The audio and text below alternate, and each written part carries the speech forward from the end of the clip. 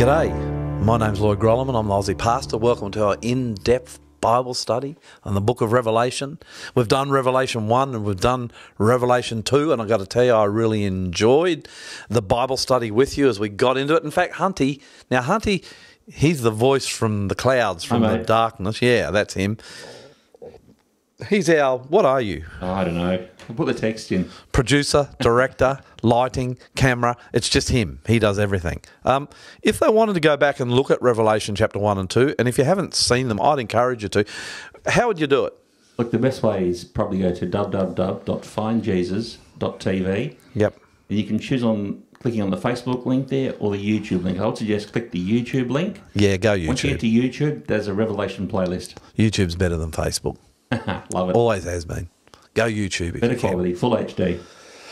Yeah, I just like YouTube better. Cool. Now, this is Bible study. I'm actually not trying to entertain you. I do want you to stay online and stay with us, but it is Bible study. Straight out, undiluted Bible study. It's for those who want to know more. Now, this book of Revelation, I'll just remind you, it is a letter sent by Jesus. It's in your email box, waiting for you to open and to read, because it's a letter sent by him to us. 2,000 years ago he sent it. We've got it here today. Here it is. And it's sent to show you a couple of things. One, the way through the end of time. Two, what will happen at the end of time. And three, who will get you through the end of time. And of course we know who's going to get us through. It's Jesus. So it's pretty important. In fact, the reason I'm doing this series is because with this coronavirus, I kind of feel, it always gives you, when stuff like this happens, you always get that apocalyptic feeling, don't you? Is it the end times? I don't know. Do you think it's the end time, Hunty? Well, it's certainly 59 seconds. Yeah, look, I don't know. It could well be. It could well be. There's many signs, earthquakes. There's a lot of signs. Flood, pestilence. Did you know this is not the only pestilence going on at the moment? Really? What else? There's a big, massive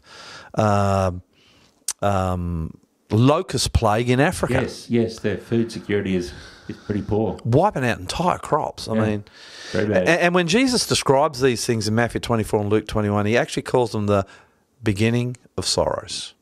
This is the beginning of sorrows. I actually, Hunty, if you ask me, is it the end of time? I'm not absolutely sure if it's the end of time.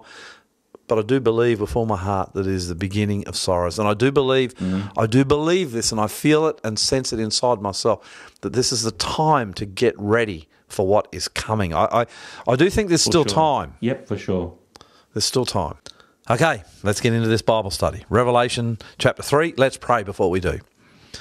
Dear Lord Jesus, I just want to pray now in the name of Jesus that you will come here, you will be in this study, you will open our hearts and our minds and be convicted of our need for you to forsake and repent of the world and to come to you, is my prayer in Jesus' name. Amen. Revelation chapter 3 verse 1. This is the last three churches. We've already done the first four. If you want to see that, you're going to have to go back and check it out. In fact, I'd suggest you go back and check it out before you watch this. So if you're watching this live, we don't mind if you switch it off.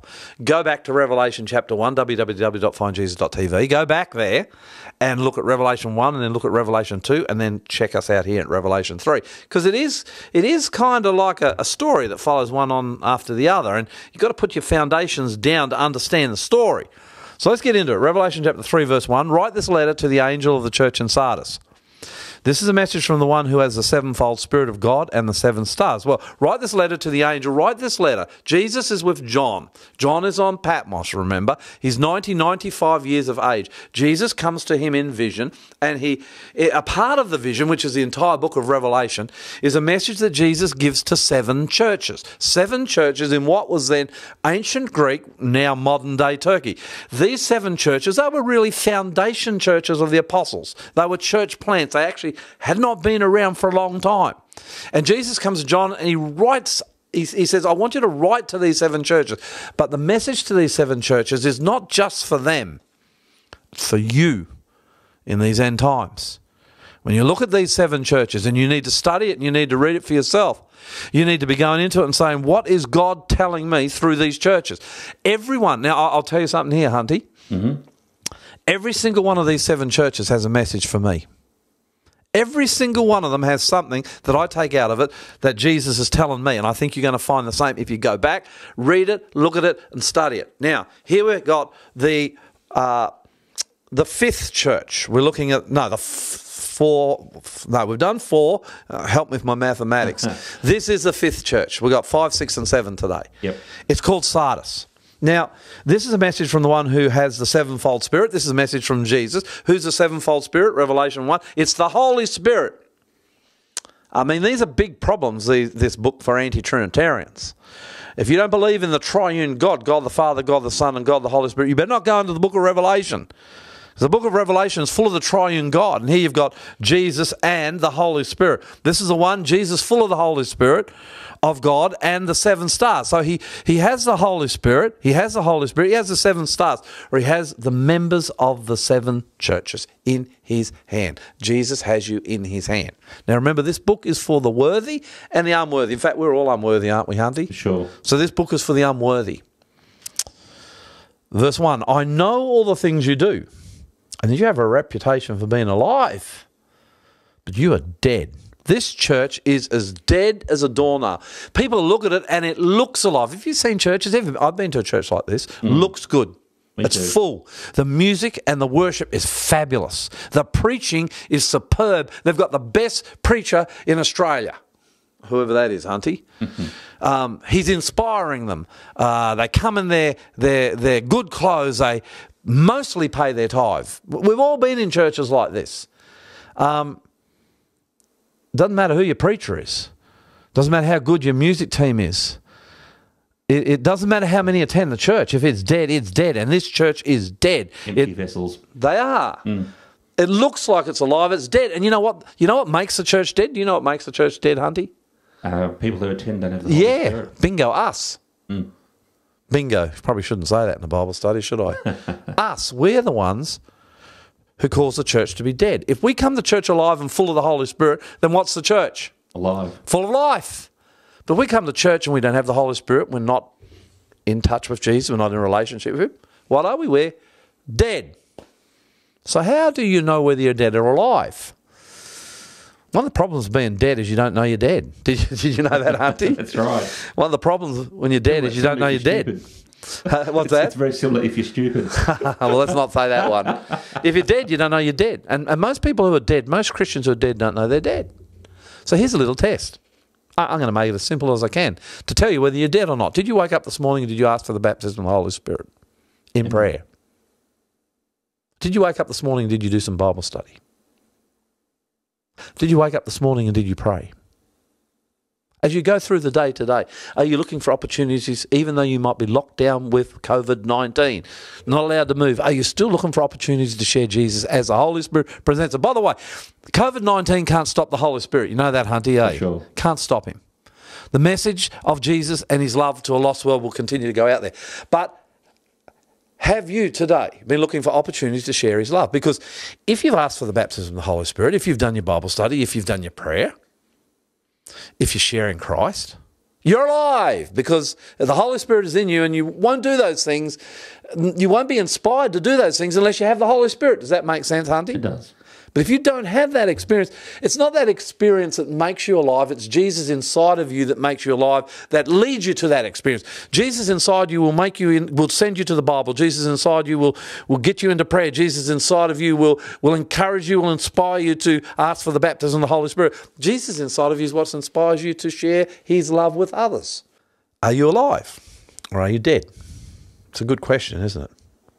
I know all the things you do, and that you have a reputation for being alive, but you are dead. Verse 2, wake up, strengthen what little remains, for even what is left is almost dead. Now, this church is in trouble.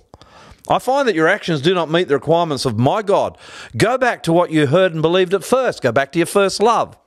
Hold to it firmly. Be like you used to be. You know, when people first come to Jesus, oh, they're on fire. Repent and turn to me again. If you don't wake up, I will come to you suddenly, as unexpected as a thief.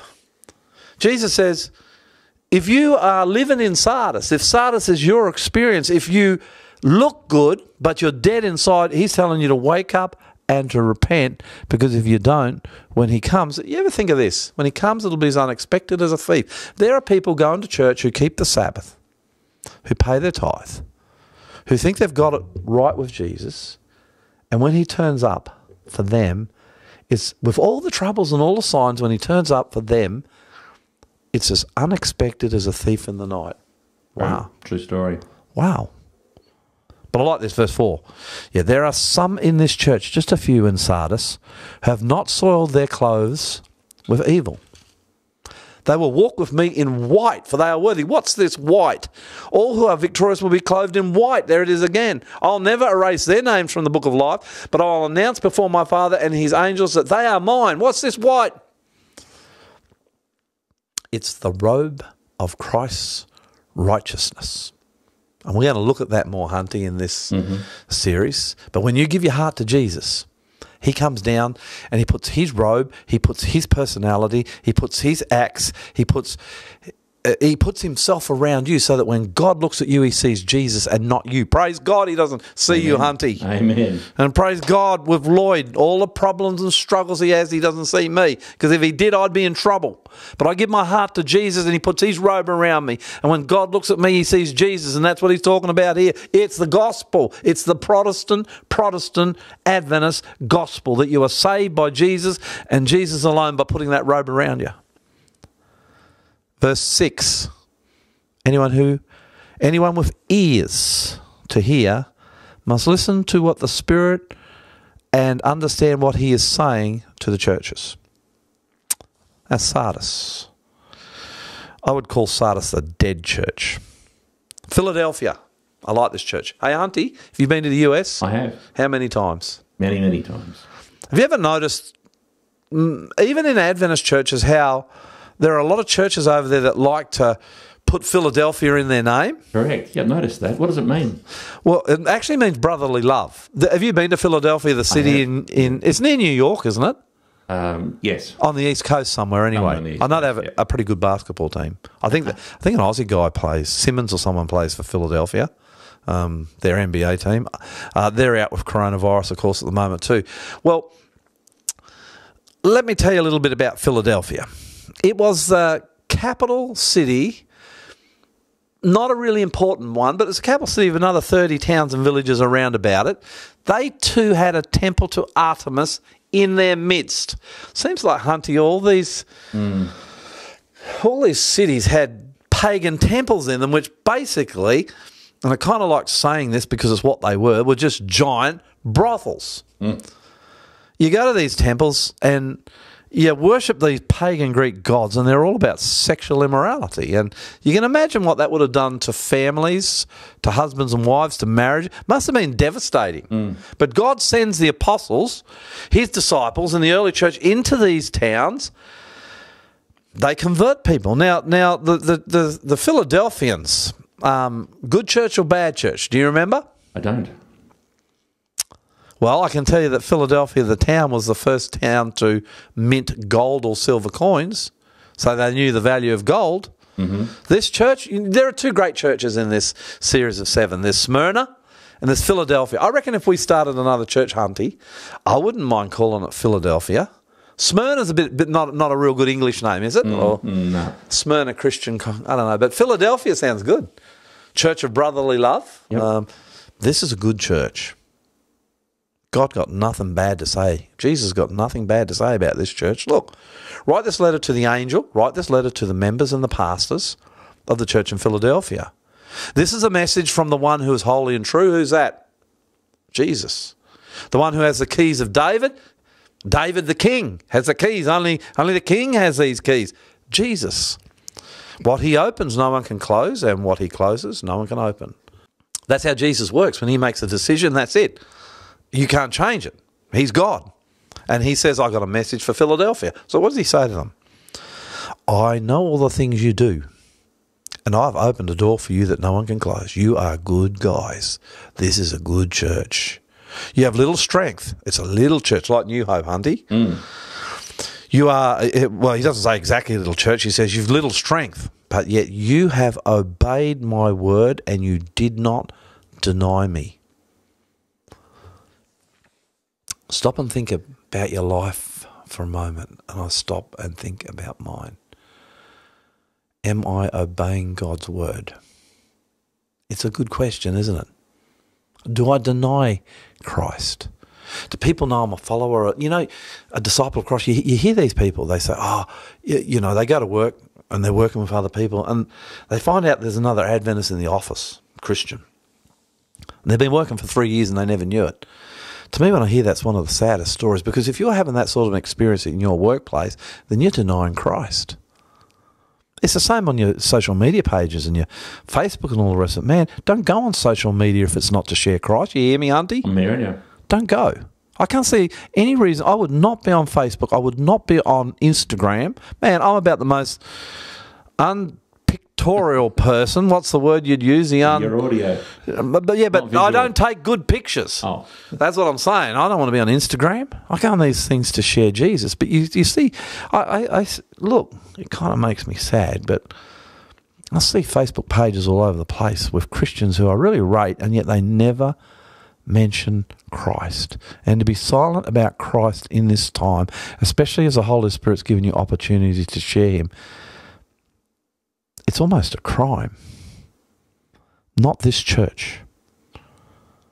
I know all the things you do, Philadelphia, said Jesus, and I've opened a door for you that no one can close. You have little strength, yet you've obeyed my word, and you don't deny me.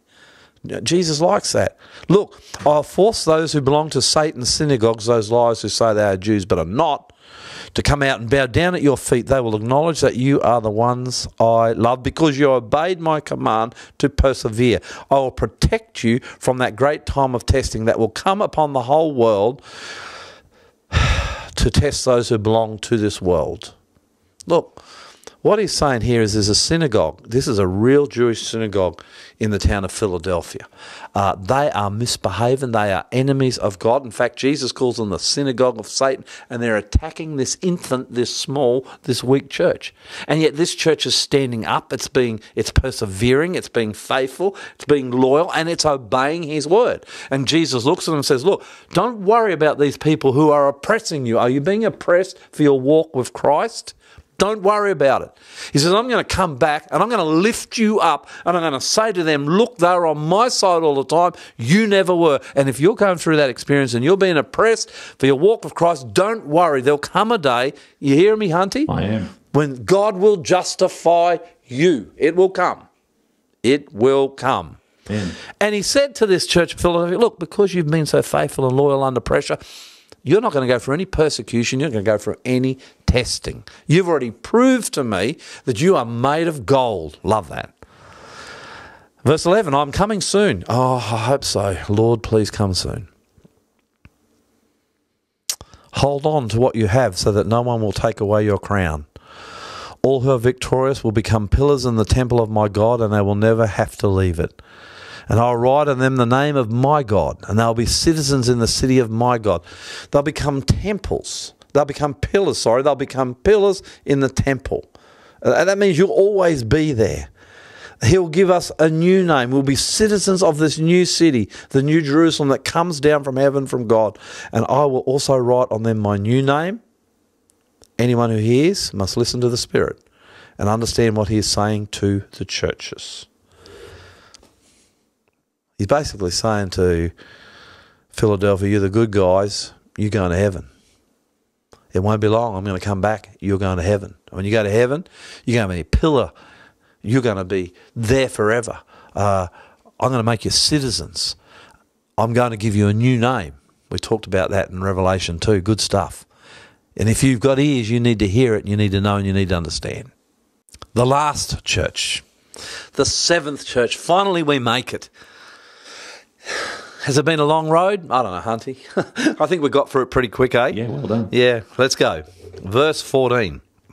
Write this letter to the angel of the church of Laodicea. Adventists love Laodicea. We might not know all the other churches, but we know Laodicea. Laodicea is us. Have you heard that? Preachers getting up the front and thundering from the pulpit with rumblings and lightning that the church, the Adventist church, is Laodicea. Well, there might be some truth in it, actually. Let me tell you a little bit about Laodicea first. It was located on a hill between two rivers. It was originally, this will give you a kind of an insight into this city, is originally called the city of Zeus. Zeus, the great pagan god, the enemy of the great Hebrew god. Of course, Zeus doesn't exist. He's just a pagan god with no power, just a demon, really. But they had this huge temple of Zeus in Laodicea. It was on a major trade route, so Laodicea itself was wealthy. And I'll tell you how wealthy they were. In 60 AD, 60 years after Jesus was born, so not 30-odd years after he'd gone back to heaven, a great earthquake just broke that city in half.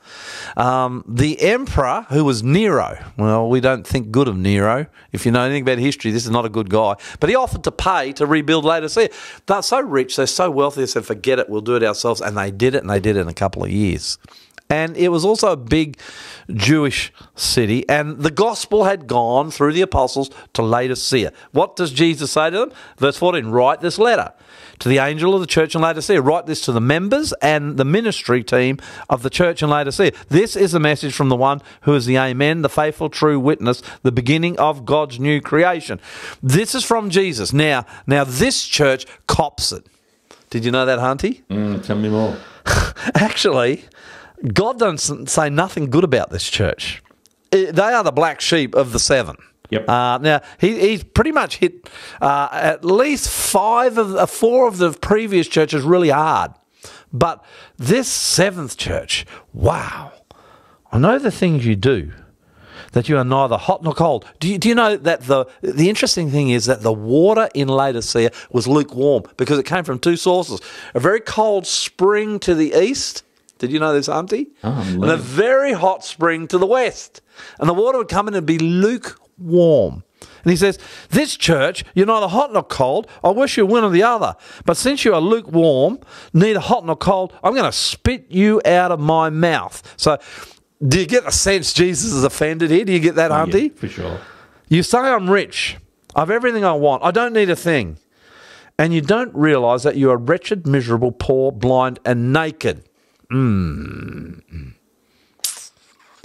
don't like that naked one. Do you, Hunty? Not particularly. A lot of white. I don't like it at all. You're poor, you're blind, you're naked. So what does he say? Remember, he said they're poor, they're blind, they're naked. You're going to remember that, Hunty? Three things. Yep.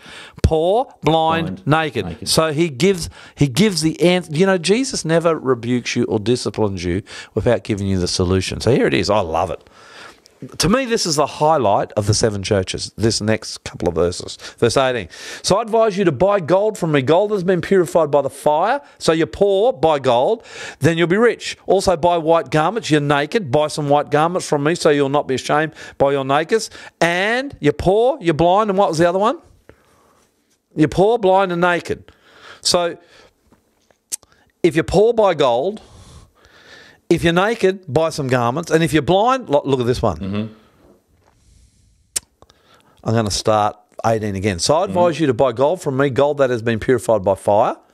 That's if you're poor. Then you'll be rich. Also buy white garments if you're naked from me, so that you will not be ashamed by your nakedness. And ointment for your eyes because you're blind, so you'll be able to see. Do you know what the gold is? Do you know what the white raiment is? Do you know what the eye salve is, Hunty? I'm forward to learning. Okay, the gold. I went and did a little bit of research here. When you buy gold from anybody, actually, Hunty, you're a technocrat. What determines how good gold is? Because you can buy 8 carat gold, 16 carat gold, 24 carat. Yeah, what's purity. The difference between 8 carat and 24? Purity. Jesus says to this church that's lukewarm, come to me and buy purity. I didn't realise this, but there's 2 ways of refining gold. Did you know this, Hunty? Roughly, yes. Do you know what they are, or you don't dare say? Oh, I'm happy to say. Yeah. There's heat. Yeah, in other words, in the fire, right? Yeah. So when you do it in the fire, the slag, they call it. Yep. It rises to the top. Rises, and you can skim it off. And so the gold's going to be more pure. Yep. What about the acid? Well, that's it, the chemical bath. A chemical bath. Which will give you the best gold, do you know? I don't know. It's the acid. Uh-huh.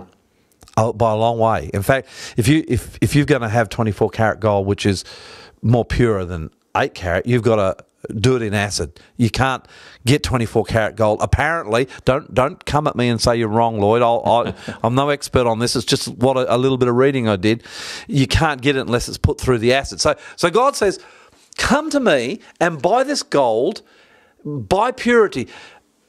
How do you get it? Well, you've got to be refined. And how do you get refined? Through hard times. Did you hear that, Hunty? I did hear that. You are refined through hard times. Too often when hard times come, rather than letting them come and learning to trust in Jesus, we pray for him to take them away. Am I right? That's what I do. Yeah. But these hard times will refine you. They'll not only get you to trust, I just tried to kill a fly there. They'll not only get you to trust God through the hard times, but they'll refine you. They will make you, as you trust him, they'll make you more like him. Does that make sense, Hunty? It does. That's good. That's buying the gold. What about this one? Also buy white garments. That's an easy one, isn't it? Sure. We've already talked about that. Go to the Lord, repent, surrender, and he puts around you his white garment, robe of righteousness. Accept his gift. Yeah, accept it. So that when God looks at you, he sees Jesus, not you. That's the white raiment. Grace. It's grace. What about the ointment for the eyes, the eye salve? What's that? What makes you see? Have you ever noticed when you give your heart to Jesus? I don't know whether you ever noticed this, Hunty. When you give your heart to Jesus, you can see things other people can't see. You see sin when other people don't see sin. Right. In fact, it can give you a bit of grief, eh? Because you see something's wrong. You see something's wrong in what's happening out there, and you see what's wrong happening in here. Man, when I come to Jesus, I had to make some changes, because the Holy Spirit came inside of me. Do you hear who I said come inside of me? Mm-hmm. The Holy Spirit. He opened my eyes, and I'm removing this stuff from my life through the grace of Christ. My friends are looking at me and saying, what are you doing that for? There's nothing wrong with what you're doing. It's not a big deal. Well, because I had eye salve. That eye salve helped me to see the sins in the world and the sins in myself. I ask again, Hunty, what's the eye salve? The ability to see sin. What gives you that ability? Or who? The Holy Spirit. You got it. The Holy Spirit is the eye salve. Buy gold. We know what that is. Let God purify you. Put on the white garment. We know what that is. Let him save you through his grace. And get some eye salve. Get born again. Don't you love that? Beautiful. Verse 19, I correct and discipline everyone I love, so be diligent and turn from your indifference. Lukewarm is indifferent. And if you're indifferent to God, if you're indifferent to church, if you're indifferent to his cause and yet you're still going and you're kind of just floating along, you are lukewarm. I used to think lukewarm was a mixture of hot works and cold works, and that would make you lukewarm, but it's not. Do you know what it is, Hunty? No works. Well, you might have some works, but lukewarm is having the truth. You with me? Yep. But without the Holy Spirit. Wow. That's lukewarm. That's what will make you lukewarm. Verse 20, look, I stand at the door and knock. If you hear my voice and open the door, I'll come in and we'll share a meal together as friends. He's going to spit this church out, but he's really saying, look, come in. I want to sup with you. I want to dwell with you. In fact, the way to escape Laodicea and this lukewarm condition is to spend time with Jesus. Those who are victorious, verse 21, those who are victorious will sit with me on the throne just as I was victorious and sat with the Father on my throne. Anyone with ears to hear must listen to the Spirit and understand what he's saying to the churches. 7 churches, Hunty. I think we're done. 7 churches, each with a message that you can get for the times we live in and for your own personal life. I think, as I think back on these 7 churches as I finish, why did God put this message in there? Why did Jesus, who is God, why did Jesus put this message in there for us in the last days? Because he wants us basically to repent, to turn to him and to have a born-again walk with him. I think he puts it at the beginning of the book because we're about to go, not in the next chapter or two, but soon we're about to go into some scary stuff. And he says, look, if you've got me, if you've repented, if you're in a born-again walk with me, and if you're hot with me, then what I'm about to show you is no big deal. You're going to sail through this because you've got me. Hebrews 13:5, I'll never leave you or forsake you. Love it. How's that, Hunty? Mm-hmm. We're done. Amen.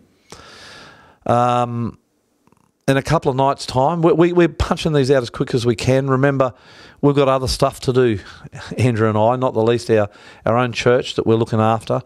And we've also got a television program on Channel 10 every Sunday morning. What time? 4:30. 4:30.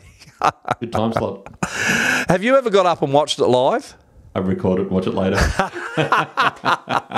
You actually do record it? I do, every week. Are many people watching it? The Facebook's getting a lot of hits, and so's the YouTube of the same program. Yeah.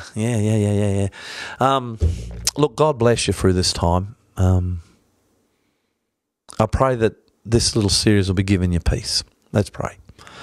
Thank you, Lord, for being with us through this Bible study. Bless us now as we go our way, and bring us back for the next Bible study as we look at Revelation 4, as you reveal your power and your authority and your strength again, reassuring us that you got this. Bless each person out there, I pray now in your name. Amen. I'm Lloyd Grolimund. I'm Aussie Pastor. I love you, but you know what? The Jesus who sent a message to the 7 churches loves you so much more. See you in a day or two.